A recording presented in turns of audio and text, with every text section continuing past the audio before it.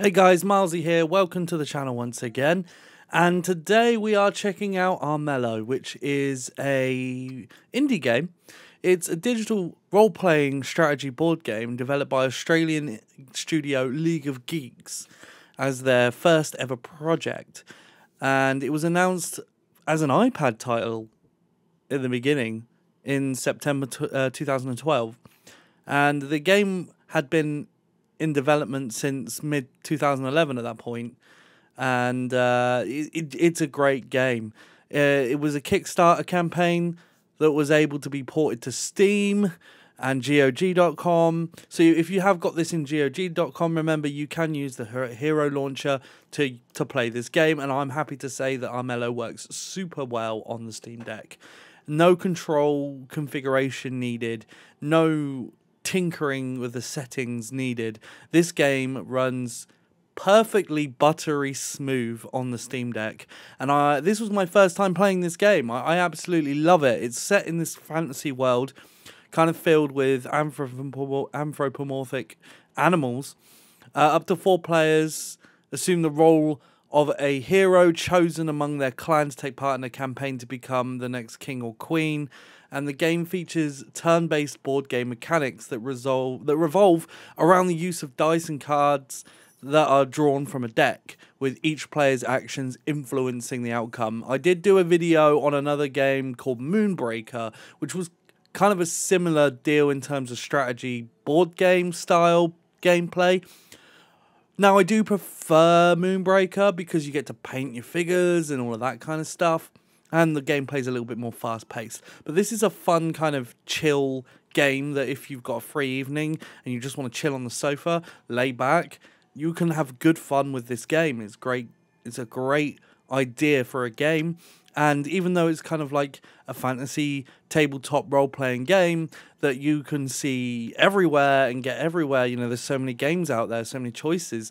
I like Armello for its kind of graphical style and its art direction, and I really like the anthropomorphic characters as well. They're just a different kind of spin on it, and it's just a nice game to play. I can't really, you know, say anything bad about the game, to be fair. It's a very, very good game, and I highly suggest playing this one if you've got a Steam Deck, because it's just super chill. Guys, I'm going to leave you with the gameplay, and I'll catch up with you at the end of the video.